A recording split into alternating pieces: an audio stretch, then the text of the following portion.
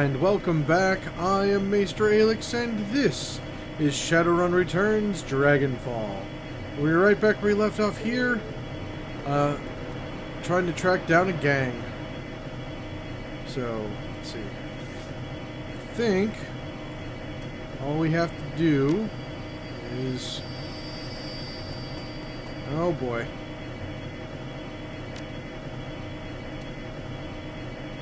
Yep. It takes some doing, but your teammate manages to force the false wall open. The hinges give way with a scrape and a crunch. The passage behind revealed.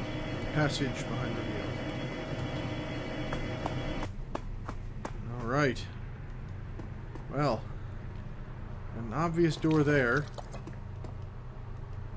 Seems that's the only way to go.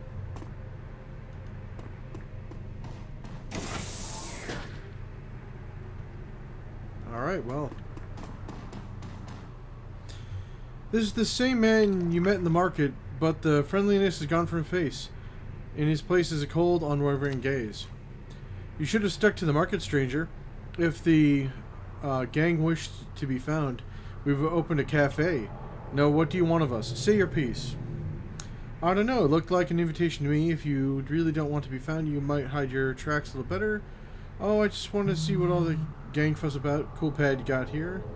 I'm from the Kurtz Bazaar. You stole a shipment of supplies bound for Keats, and we want it back. Wait, I just saw you upstairs, and I didn't see you on the way down. Yeah, I like that. He chuckles, cold stare evaporating. You think a gang like this, we've only got one secret passage? There's all kinds of fun hidden passages down here. This place is over 100 years old, you know. During the Second World War, they converted this part of the station to an air raid shelter. Made it nice and secured in case anyone spotted bombers over the city. He appears more relaxed, his tone more friendly. He seems to enjoy relating the history of this place. Continue listening. Then, during the Cold War, they designated this whole station as an emergency fallout shelter. You know, in case the Russians and the Americans decide to blow each other up. This was back when Berlin was divided in two, of course. Things got better for a while after that.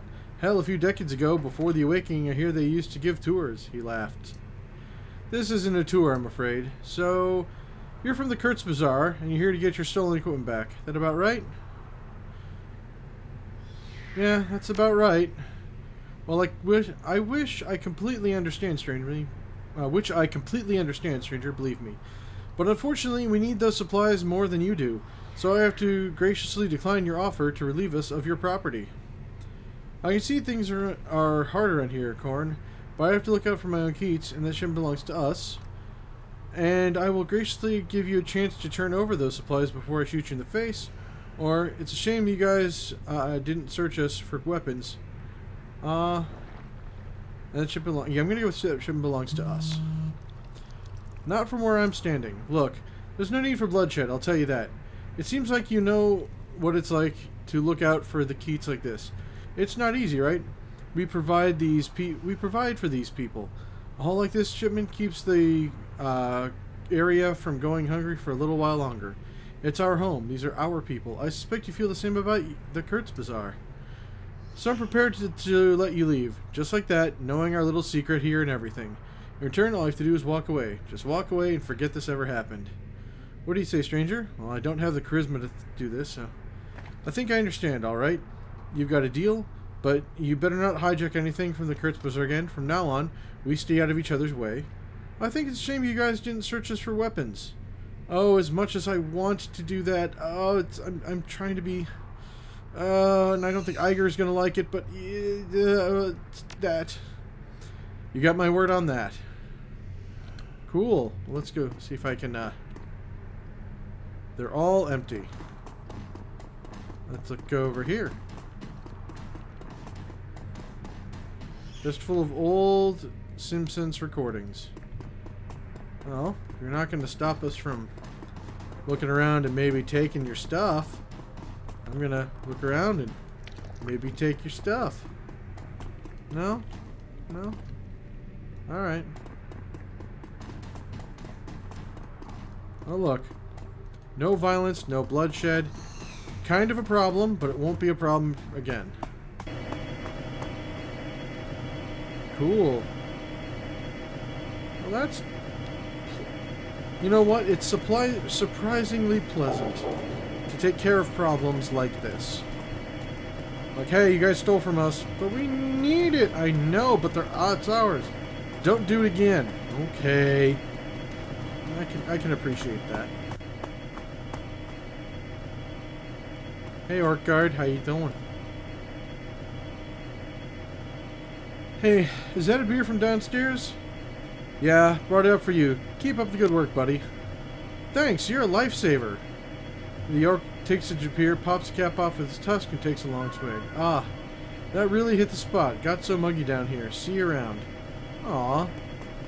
I didn't expect to be that nice, but, you know, let's not be mean. Besides, it's an extra karma. I always use more karma.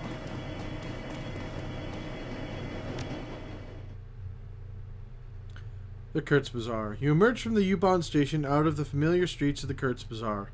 The energy here is stark contrast to the weary, slowly drowning mood of the Gesserburns. The Kurtzburg is an island of hope, afloat amidst the dangerous currents of the flux state. But it won't take much for it to capsize. It's time to find Garani and tell him the news. And we will.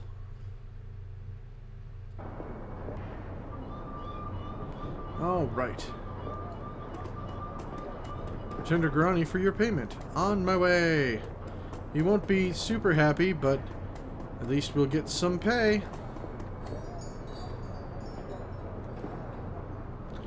Welcome back. You need some weapons? Some ammunition, perhaps? I took care of the business with those guys. They won't be hijacking your shipments anymore. Raise an eyebrow. Indeed? This is good news. We were able to retrieve the shipment of weapons they stole as well. They agreed to stop hijacking our supplies from now on, but they won't be returning the stolen shipment. Feh! He spits to the ground. And you just let them get away with this? They steal to support their Keats in hard times. I do the same in their position. I'm not about to start a war with a neighbor over a few guns. Easy for you to say. It's not your merchandise that's been stolen. He frowns. But I suppose what's done is done. Very well. I won't question your decisions. Thank you. Here's your payment, then. At least it's good to know that our shipment is safe again. Until next time, Aiduken. Yes, you do have peace of mind. Now, what am I looking at? 7? Now I'm going to need at least 10 before I do anything new. Let's see if anyone else has anything new to say lately. Even from a distance, clear that something is not right with Lane. Coming close, you can see dried blood on his face and clothes, as well as a few discolored blotches that pass for bruises on Troll's skin. More noticeably, there is considerable damage to the man's left prosthetic leg, which now tends to tools and antiquated leg itself. Let's see. You all right? I'm fine. Nothing that a few swigs with a wrench can't fix, or a few swings of a crutch. Someone comes in, thinks me weak, and I show him otherwise. Leaning to one side, Lane's crutch is caked in more blood and what appears to be bits of hair. Right. Are you sure you're alright? I've suffered worse, and as you might imagine, and I don't need you or anyone else babying me. Alright. Tell me? Yes. Just a punk with some bad ideas, forget about it. Okay, I'll leave you be. So clearly something has happened. Hello again, my Fräulein. What can I do for you? No questions. How's Alexander doing? He is adjusting with difficulty. He shakes his head. Your friend Dietrich took a chance by sending his nephew to us. I will do my best to justify his faith in me. Alright, no questions. I'm good. Alright, well, let's do the round. Let's check on Simi real quick. I worry about her. Ever so. Simi Kim leans against the wall, her head downcast and her face lost in shadow. Seeing your presence, she looks up, revealing black eye poorly covered by concealer, and she smiles at you. Hello, Aiduken, how are you? Alright, are you alright, Kim? I'm fine, just another day in Berlin. Alright, is there something going on around here? There's always something going on in the flux, right? It gives, it takes. Sometimes it takes more than it gives. And some things it takes are gone forever. Friends that disappear, family that dies, people like Monica. I don't much like the flux. In The Sims, you can have the same happy day over and over. You can skip past the parts you don't like, or play the good moments as many times as you want. I can't think of any part of life I'd want to play over, and plenty of parts I wish to skip. How'd you end up here? I don't know. I was living in the streets since I was a kid. Had no family, no home. I got mixed up with some bad people and I had a bad day. Ended up owing the money. Too much money. I got beat up pretty bad. Needed a doctor but couldn't pay for one. And I found Doc Esquivel. He found me. I can't really remember. He said he could help me. Gave me the money up front, but he said I had to come back to him every month until I had paid him back, and I did. I really don't want to talk about this anymore, okay? Alright, take care of yourself. Whatever I have to do. Oh, Simmy, what's going on? Any punks in here? People are beating up my people? This isn't good. Yeah. How about the phone? Is that phone happening?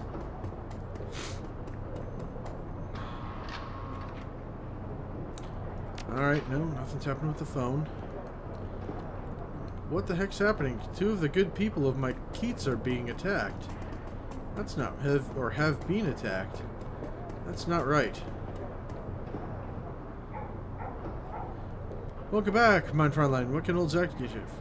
I found a formula in combat stim. Think you can produce something like that? Oh, you know I'm your man. I can hook you right up now. Remove. What's the deal with the special concoction? Flash grins even further. His mouth is disturbingly large, and there's something menacing about the sight of those two white teeth. It's the real deal, Chummer. Apparently, blend designed to deliver by yours truly. Pharmaceutical grade kamikaze cut with genuine spirit residue from the tear, and then mixed with a secret blend of herbs and spices. He produced a small packet filled with iridescent purple granules from the pocket of his dirty jeans. You want to get high? You want some Nova Coke to throw yourself in a party? You want to soar? You get yourself some Flash. So, you want to conduct any business? So what's up with the bandages on your hands? He snorts out a short burst of laughter. He wraggles his bandaged hands running. Well, these, nothing much, Chummer, nothing much. Tussled with the spirit back in Amsterdam. You know, elves are very spiritual people. I'm not an elf, so I've heard. You heard right. Damn right, Chummer. You know, my people, the creatures of the spirit, we got to magic in our blood whenever we slings or spells or whatnot. I'm telling you, I've talked with spirits all my whole life, and it has nothing to do with praying or a totem or studying spell books. He lowers his voice to a spiritual whisper. Between you and me, my mojo is stronger than any wage mages. Take those rat scum bastards at the archaeology. They cast spells all day and all night, right? Fire and this, and lightning that, you know, tossing around like candy. Yes, but that's what they do. Look, I don't mean to cut you off, but I got things to do. You want to make a sale or not? What do you say to you? Yeah, I changed my mind. Toodles, he says. Yeah. Alright. That's the doctor's place. Alright, we already talked to the arms dealer. Is this mystery dancer still doing well? Yep, she is. We got these people over here.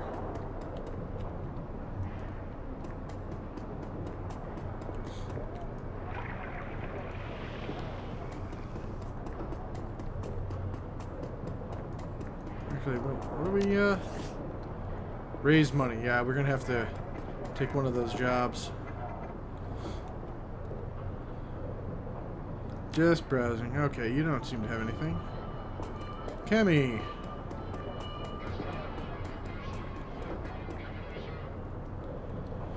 Hey there! Altung was just telling me you were around. I was wondering if you might be willing to trade a story or two.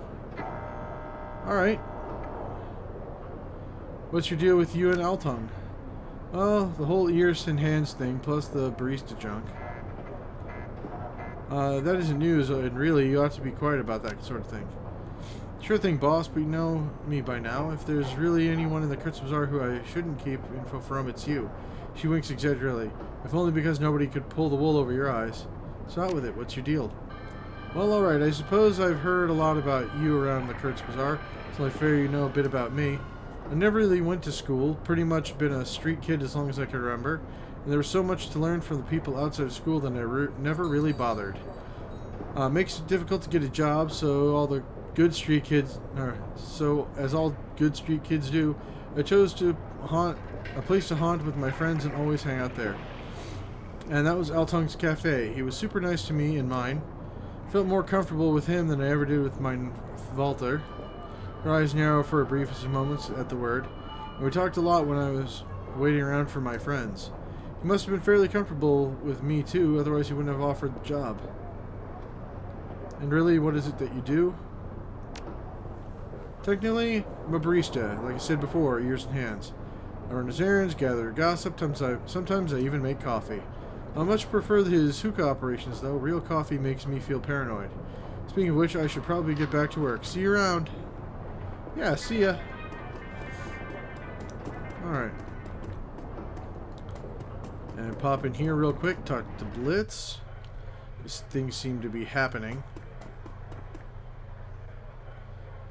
I found this drone in the hotel vault. Does it belong to you? Yeah, Chief, that's mine. I didn't want to say anything at the time, since it was my idea to have you loot the vault in the first place. You could have saved me some running around if you had just come clean. I forgot about it. Honestly, Chief, I'm just glad to see her up and running again. How'd you pull that off anyway? Millet fixed your drone. Says it wouldn't listen to anyone but you, though. Score. So, can I have it back? Sure, it's no use to me anyway. Nice. I didn't even remember that. Hey, Chief, what's up? Any thoughts about the last run? Oh, yeah, now we're going to this. Okay. Yeah. Boop. Alright, well, let's go talk to, our friends. See if we can get any further insights on our current situation.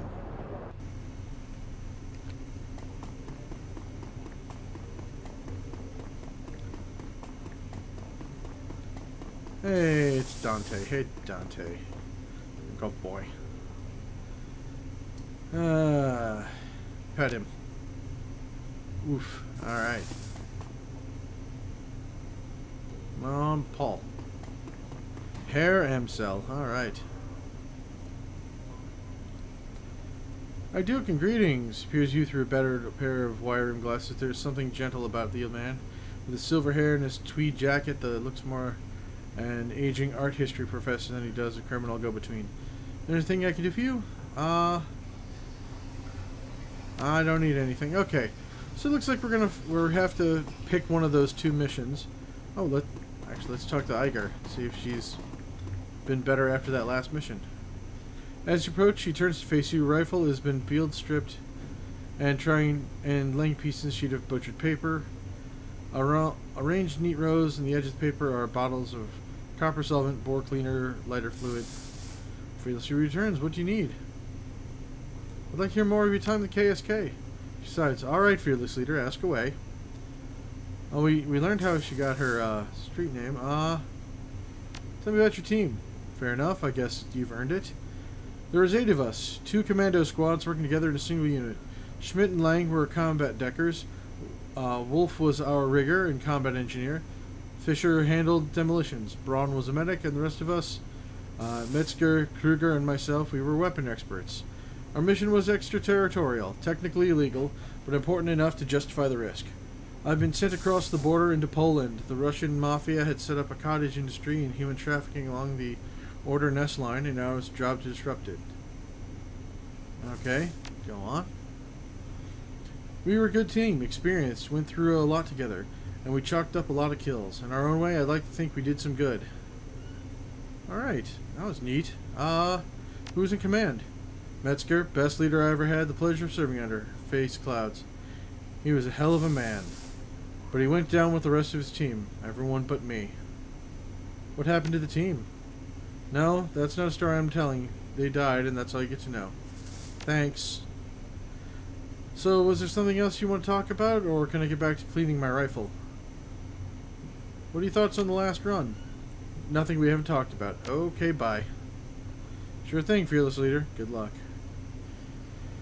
Well, that was interesting. And let's see, we're definitely clearing ourselves out of mission items. Just have some spare coffee. So here's where I will say thank you all for joining me. I really hope you're enjoying these videos. If you do, please remember to do the usual YouTube thing. Otherwise, I'll see you all next time.